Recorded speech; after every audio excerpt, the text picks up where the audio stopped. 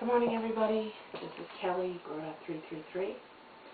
I am coming in for my update.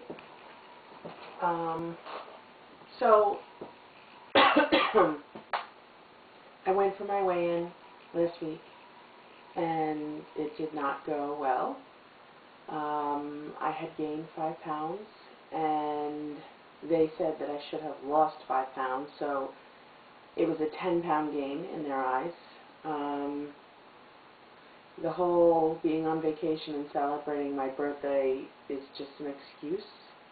But it was the choices that I made, and I have to own them and live with them. Am I disappointed in myself? Yes, but at the same time, I don't know if I regret it. It's really about the choices. You know, I had a ton of fun. I ate what I wanted. I did what I wanted. I had the non-scale victory doing the Adirondack Extreme. You know, I had done it 8 years ago and didn't do half as well as I did this year. And at my age, 8 years is a long time.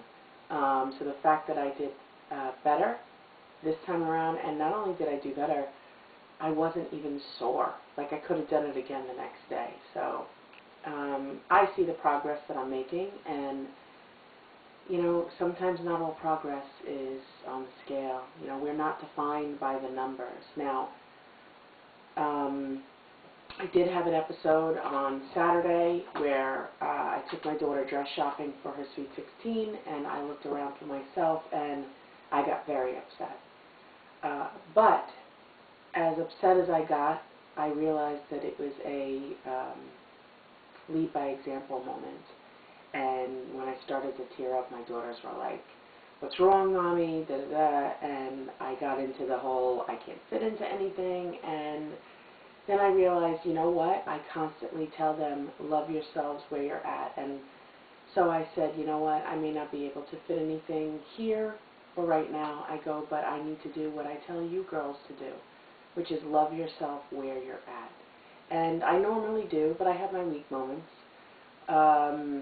So I am appreciative of the surgery that I had, the work that I've put in. My work is not done. I have 22 to 25 pounds to go to reach my goal, which is Wonderland. And I'll get there. I'll get there, and you know, a size isn't what's important to me. It never was, not even when I started the journey.